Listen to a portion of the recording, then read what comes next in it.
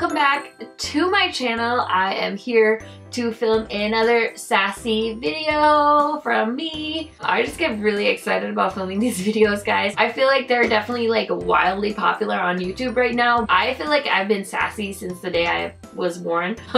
And so I'm about to impart some of my sass on the internet. So if you guys are here to see what I think brands should do in 2018, so this is kind of a video where I'm like, things I'm kind of sick of seeing them do, things I wish they would do, brands that I wish would just like die. I'm not gonna name particular brands, but just like trends I wish would die as far as like the makeup industry or the makeup community, then just keep watching. Okay guys, so I actually sat down and wrote myself a list. This is my YouTube notebook. I've had this one for quite some time. As you can see, these are all the video ideas I've done. This is where I'm at right now. So yeah, I've done a lot of work on YouTube, but I also keep notes on my phone. So I had written down two that I know I wanted to talk about as well in this video. So let's talk about all of it. The first thing I wrote down is brands need to expand their shade ranges in already existing products. Now, I get so tired of talking about this stuff because I feel like everyone's already talked about it, but I just wanted to point out like one example that really irks me is Benefit, because Benefit has Huda, which is a very popular bronzer, and then I think last year or the year prior they came out with Huda Light. Now the part that pisses me off is why haven't they come out with Huda Tan, Huda Dark, Huda Deep Dark? Like, why is it that they came out with a shade lighter for lighter skin tones and they don't feel the need to come out with like a Huda Tan or a Huda Deep? I just feel like that's really messed up on their part, and it really pisses me off when I see big influencers supporting their brand, and it's like, come on, like, that's so unfair. That's so blatantly discriminating against darker skin tones. I just wish brands would just, across the board, if you're going to do something like Huda Light, then you really need to be mindful of your audience and create more shades. I mean, it doesn't all have to come out at once, but I feel like throw me a bone here somewhere, Benefit. It's just, it's sad. Benefit just really stands out to me because I actually had the Huda bronzer and I don't like it. I don't like it on my skin tone. I know a lot of people my shade and even a little bit darker than me try to pull it off, but I feel like that's more of a hype thing. They think that it's like this great bronzer, but I promise you guys there's better bronzers out there, so pass on that and do better, Benefit, please. And like any other brand that just does like, oh, let me just do the lighter version first. Like, that's so messed up. That's so messed up to me. So second thing that I wish would stop happening in the beauty community, this isn't really directed at brands, but this is more so at beauty influencers, and I just want to say I'm sick of the bandwagoners.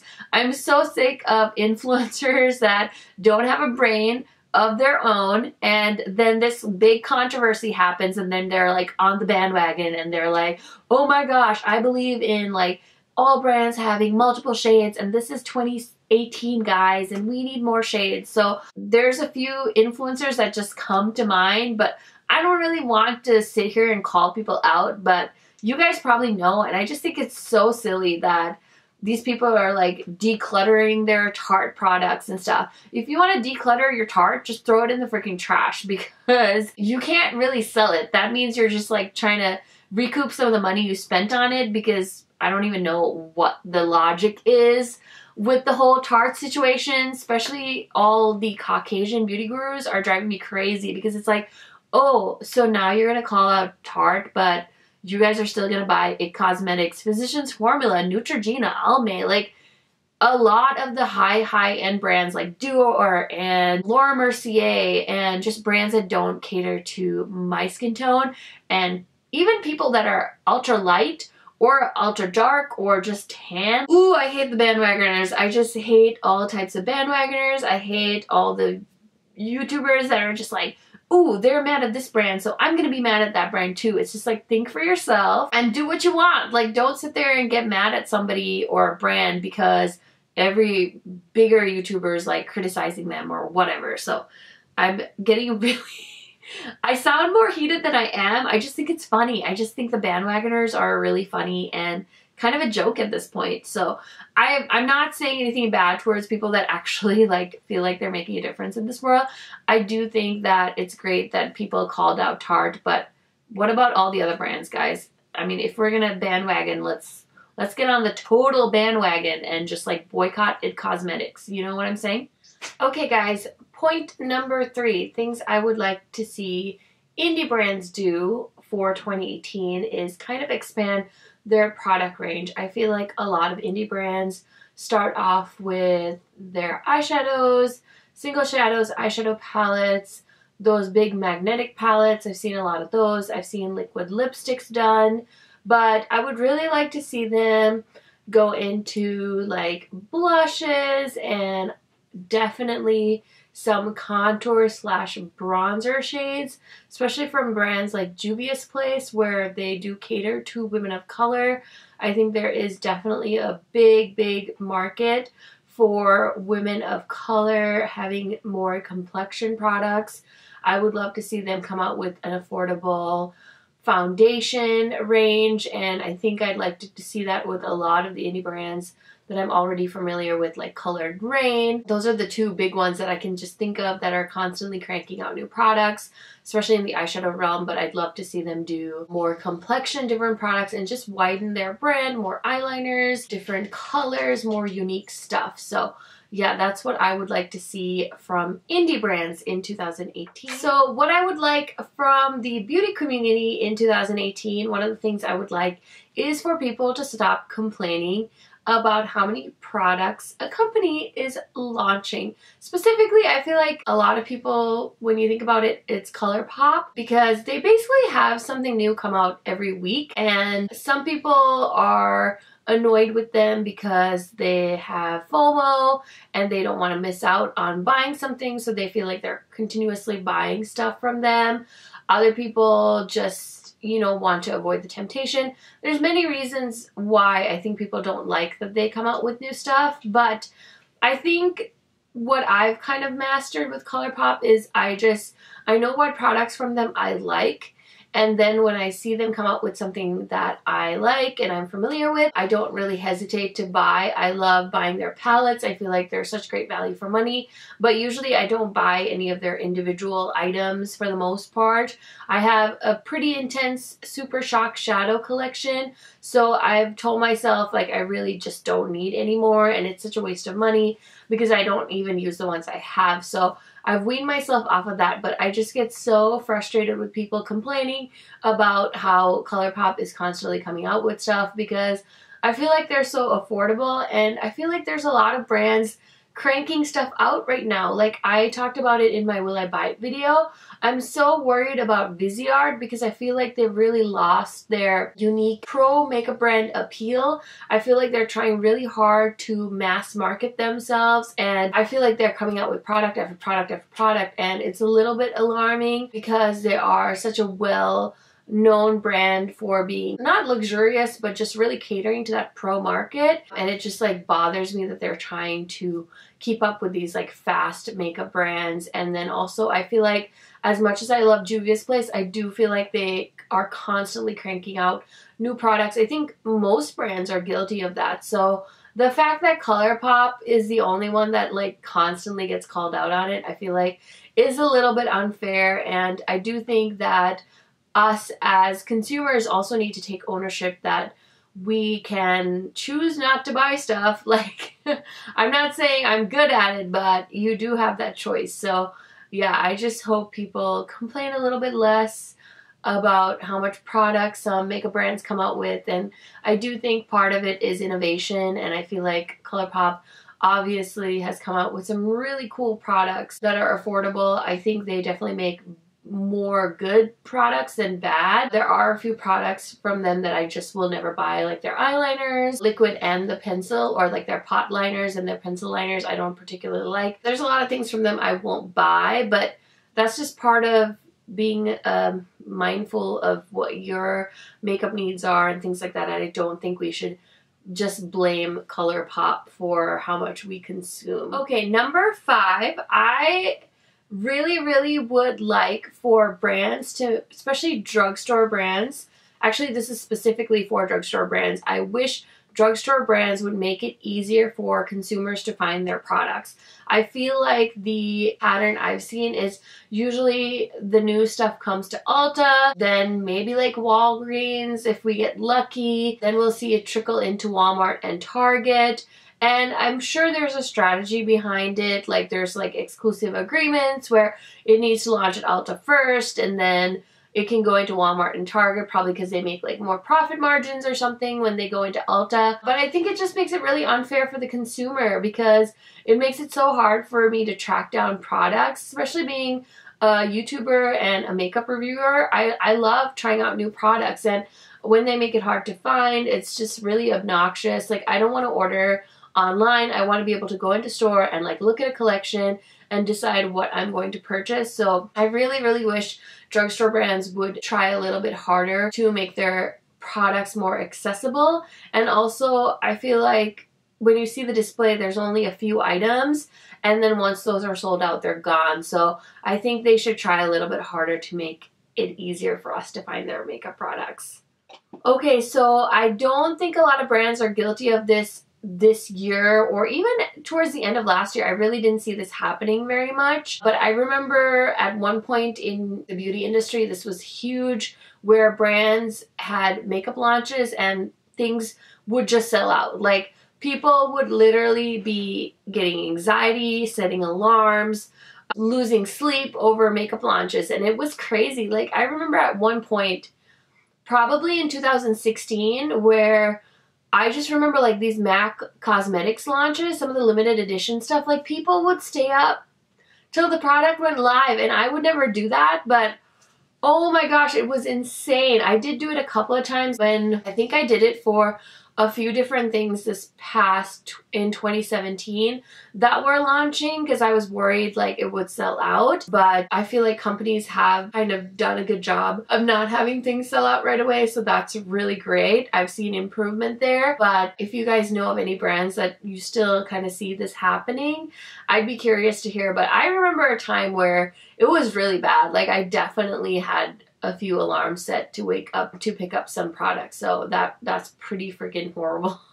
If you ask me, we shouldn't have to do that for makeup. It's ridiculous. Okay, another thing, I think this isn't something I'm sure of if I don't like or like, but a lot of like previews and like pre-sales, I think those are interesting because I don't know if it's like brands are doing it out of the goodness of their heart because they're like, oh, there's like a core group of our customers that love us so much. We want them to get the product in hand in advance. So we're going to do like a limited launch for like a day so they can get their hands on the product and play with it. I feel like it's more so, let's get a few people that are on top of their makeup game to buy our palette, then they can advertise it for us. Basically free advertising. I'm going to try and say that that's not what makeup brands are doing, that they're not scheming, but really from a marketing standpoint, that's like really the only good reason I can think of them to do like a pre-launch type deal. Now, I love to partake in these pre-releases because it's a great way for me to get my hands on the product and test it out before it's out in the beauty community. So it kind of gives me like a little bit of a head start, which I'm not going to complain about. But in reality, is it necessary? Probably not. Like, if you have the product, why don't you just launch it to everyone? Why are you making people wait? I feel like that's a little bit strange. So yeah, that's something I would like to explore more. So if you guys have any thoughts on that, please leave them in the comments because I'd be so curious to hear what you guys have to say on that particular topic. Okay, another thing I would like to change about the beauty industry is international launches. I do watch quite a few international beauty gurus and like YouTube channels, and I feel really bad that they don't have the same access to makeup as people here in the United States. I am lucky to be here, so I get to take advantage of a lot of the launches.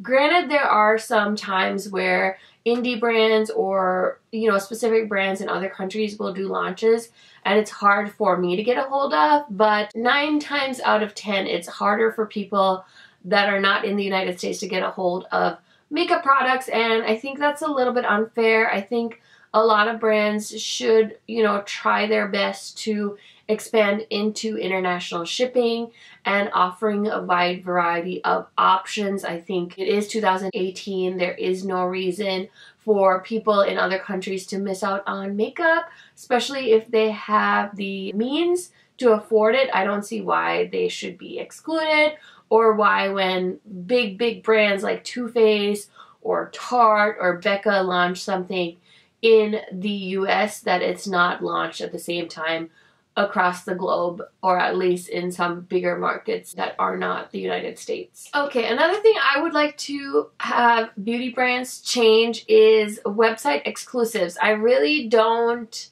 get it. I know it's a marketing ploy. It's so that you'll shop on their website versus shopping on like a Sephora.com or like an Ulta or a Beautylish or a Beauty Bay. I personally think web exclusives aren't enough of a draw for me to get me to shop online. Mostly, I don't even hear about the website exclusives, nor do I really care, but it's just annoying. It's just like, why don't you make the collection available across all forms of distribution? It really bothers me because sometimes it's like, oh, we're gonna do it here, but maybe like, for example, something launches exclusively at Sephora. What if I have an Ulta gift card? Like, come on. But I get it. It's all about the bottom line. And when it comes to the bottom line, having exclusive products probably helps boost profits, and that's why they do it. But this is my list, so I can complain about everything that I want to complain about. So there's that. Okay, another thing I would really like to see change about makeup brands is better return policies. I think a lot of the reason why brand exclusive websites don't generate a lot of traffic is most of them have really crappy exchange policies. I feel like Tarte, I'm about 90% sure you can't return stuff when you buy from Tarte.com. I'm not sure because I haven't bought anything from Tarte in a while, but I feel like if I was able to return stuff, I would have definitely returned like that gross Rainforest of the Sea foundation that I don't like, that I purchased a while ago. I mean, it's not recent, but I'm just saying at that time, if they had a good return policy, I would have probably returned it. I think some brands do it really well. I know, for example, I was very easily able to return the Anastasia Beverly Hills Subculture palette. They always send you a return label, which I think is really cool. Like, it's 2018. There shouldn't be a reason why somebody can't exchange a product that they purchased on your website. Like, I work for a really small business, and even we allow exchanges just for customer satisfaction. Like, people have the right to return stuff, and we shouldn't be like, oh, you purchased this on our website, so therefore you can't return it. Like, that makes no freaking sense, and I just disagree with brands doing that to their consumers. Something I would like to see as a makeup connoisseur is price matching. I think a lot of companies should embrace price matching, just like big retailers like Target, JCPenney. I don't know, actually. I think Macy's price matches. I don't really know, but I think for makeup, I think it's important because I've had it happen where I'll go ahead and buy stuff for like 15% off on Macy's, and then I'll get an Ulta coupon like the next day and it's 20% off, and I'm like, fuck, like I can buy all this stuff at Ulta for 20% off, which is 5% more than what Macy's is giving me. So I think it's important for companies to price match. Like, it's a very competitive market. I was so annoyed because at one point I had bought some stuff from Ulta, and I called Ulta customer service and I was like, look, I bought this stuff on like a Friday, and by Sunday there was a 20% off coupon in my email. Will you just price match the 20% off coupon? And they're like, oh, we're so sorry, like we can't do it. And I'm like, this is freaking ridiculous. Like, you're competing with yourself. Like, I'm not gonna not buy the stuff for 20% off. So I literally had to return everything I bought and reorder it on the website so I could take advantage of 20% off. And I feel like it's silly. It should be simpler than that. It should just be a price match. But what do I know? Like, clearly, you know, brands haven't figured this stuff out. So maybe I'm totally off air with talking about this stuff. Okay, another thing I would like to change about brands in 2018 is offering better customer service. I do feel like a lot of brands you know, I remember when like Kylie Cosmetics first started, or Jeffree Star Cosmetics, like a lot of people were having a really hard time getting a hold of the brand if their products were damaged, this, that, and the other.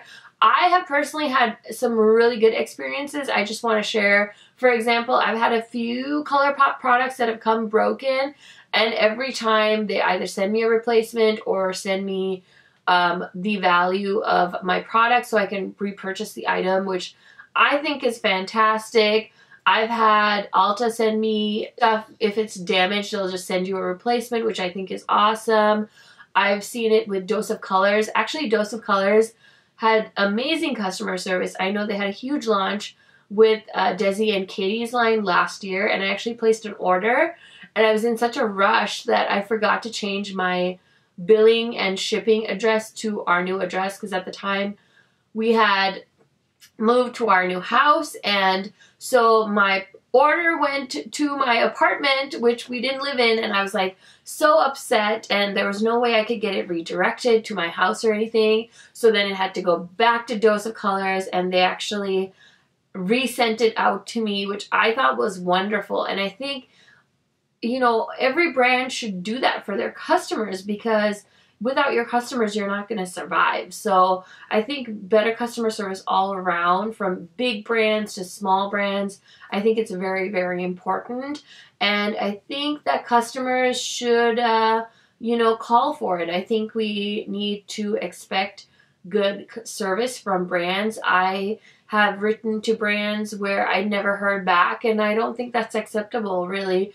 If somebody is a paying customer is trying to get in touch with you and ask you a question, I feel like you are responsible as a business owner to communicate with your customers. So that's just something I wish we could change about the beauty brands in 2018. Now, as a influencer, there are some things I've been talking about, like I'd like brands to change, community to change, influencers to change. One thing I would like for influencers to change in 2018 is promoting Shop Hush and Bad Habit Cosmetics, or whatever the heck they're called. I get it. There's dupes and people rip off palettes all the time, but I feel like Shop Hush is really taking it to another freaking level. The way I see it is, if I'm going to put all my money and buy a designer purse and a company is making fake purses, that's going to really irk me, because it's like, you know, you put all this money into it because it's an investment, and somebody else is now ripping off that brand and ripping off your investment. It's like if somebody was, you know, able to duplicate a Chanel boy bag, all the other boy bags would seem a lot less special, or all the other classic Chanel bags would seem a lot less special. So I don't know, I just think it's like such a rip on brands, and I feel really bad that they are doing that to beauty brands, even though beauty brands are also really shady. So really, like, who's losing here? But I just don't get it. I don't know why influencers are promoting Shop Hush so hard. And some of them are trying to be subtle about it, and they're like, oh my god, they send me all these products and it's a dupe. But it's like, if Kat Von D like sat you down and was like, hey, this is my palette, they ripped off my palette, and now you're promoting it on your channel, like, would that, like, how would you feel ethically? Like, I feel like people are excusing it because it's like, oh, well, you know, we can't really afford the higher end version, so we want to buy a dupe. Well, that's all fine and dandy, but first of all, Shop Hush came out of nowhere. They're very aggressively promoting their brand, which freaks me out, because I don't know what kind of concoctions they're using to make these makeup products, which that's not even the issue. Like, fine, whatever. Morphe makes really cheap stuff and it works for most people. Most people don't have a reaction to it. It's fine. But it's like, how can we, as a community, a beauty community, just sit and watch people's palettes get ripped off? Like, that's so messed up. But we'll complain if somebody's ripping off our videos, or if somebody creates a fake account, or all of this injustice in the world, but nobody thinks it's wrong for Shop Hush to clone palettes and like literally exact same colors, layouts, and then they change the packaging. I feel like it's so weird. I feel like as a community, we shouldn't support it. If you can't afford high-end makeup, I totally get it. It really sucks, but you can go on, you know, secondhand apps like Poshmark to buy your makeup, because there's a ton of people selling gently used makeup or brand new makeup on there. You can strike a deal, you can trade. Maybe you can get together with some friends and buy a product together and share somehow, like if it's your college roommate or something. There's always a way. I don't feel like it's that people can't afford like one eyeshadow palette. It's just that everyone wants like 80 eyeshadow palettes, and that's where the problem is. I don't feel like anyone out there that really needs makeup doesn't have it. So yeah, I just don't get it. I think it's so wrong that they're doing that. And I know like Makeup Revolution does that too, but I just feel like Shop Hush and like Bad Habit or whatever they're called has been so aggressive. I've seen so much sponsored content from them. I can't believe it. I think it's really bizarre to me. Okay, another thing I wish makeup brands would do more of in 2018 is, of course, create more permanent stuff. I feel like so much of makeup is limited edition these days, and I kind of get it because it is one of those things where it is hard to keep people's attention span. The world we live in, it's so hard because we're constantly being stimulated by so many different things. I mean, even me, I lose focus on a palette in like 5 seconds. I literally have to like be like, okay, I'm gonna review this palette this week, so I'm going to play with just this palette. Plus, when you have a big collection, you want to keep, you know, switching things up and things like that. But I do think either we should have more permanent, less limited edition, or we should have the option of, if something's limited edition but it does well, then we can see something being permanent. I feel like a lot of brands get shat on for doing that, but I do feel like genuinely there are some brands that didn't realize how well the product was going to do. For example, Colored Rain, Queen of Hearts, I don't think they thought that palette was going to take off the way it did. At the time that it came out, I thought it was a completely unique palette. Now, can you find like 800 dupes for the Colored Rain palette? Probably, but at the time you couldn't. And now on the opposite side, there's brands like Morphe that'll constantly say something is freaking limited edition so they can sell it, and then as soon as they see how good it's doing, they'll make it permanent. They did that with the Jaclyn Hill palette. They're doing that with their holiday, those like $15 eyeshadow palettes. Like, I can't even. So I wish brands would be more conscious of doing stuff like that. Okay, and then the last thing I am hoping brands will ditch in 2018 are the weird themes. I feel like not even weird themes, but like the overdone themes. Like, so I wrote a list of things that I don't want to see anymore. So I don't want no more unicorns, no more peaches, no more brunch, no more movies, no more rainbows, and no more mermaids. Like, I think we've got up to here with all those themes. And I believe Angelica did a similar video to this one, and it was really funny. And she was just like, I'm so sick of all these like repetitive themes, which I totally get. And then she was like, you know, why don't they do some geo-themed palettes or just anything, like anything else that not everyone is doing? I think that's where people are going to really stand out in this market. I feel like Too Faced is like the best example of overdoing a theme. They've done peach to death. Like, I feel like at this point, even peaches are like, nope, we don't want to be associated with that collection. And they've done unicorn. They just launched their festival palette, which is basically another unicorn palette. Like, why? And rainbows. Like, they literally like bunched everything up and like just threw it at the world, and really hope it stuck. But yeah, I think at this point, the market for makeup, I think it's very wide. There's the younger population. I feel like then there's people like my age where I'm like almost 30, but I feel like I can go either way. Like, I can still do some crazy shit like wear blue highlight, blue lip, and like holographic like eye sparkles, but there's times where I have to be professional, so I think it can go either way. So if you look at my eyeshadow collection, I have crazy shit. Like I have, I don't even know, just like really colorful, ridiculous palettes. Like all these Juvia's Place ones are a little bit obnoxious. Like I can't wear this to a board meeting, but I also have mature things like the Viseart Neutral Matte palette. So I think I'm in that perfect range where I can go either way, but there's also people older than me that have YouTube channels and a wide audience. So if I was a smart makeup brand, I would make sure that I had different like product lines that cater to the mindset of these different women.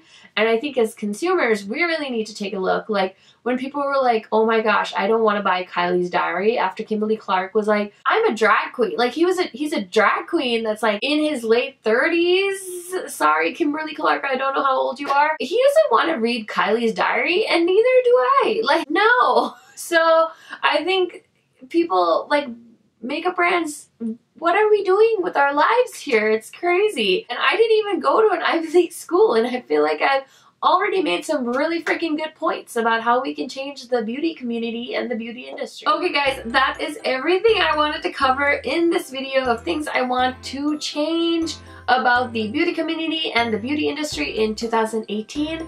I would freaking love to hear you guys' thoughts on all of this. Let me know if you enjoyed this video, give it a thumbs up. If you want to thumbs down this video, that's fine too, but I really don't know why you would watch it and then thumbs it down. Like, just don't watch it. I don't get it. Anyway, the sass is out in full force today. I hope you guys have a wonderful day, and thank you so much for spending time with me. I'll catch you on the next one. Bye guys.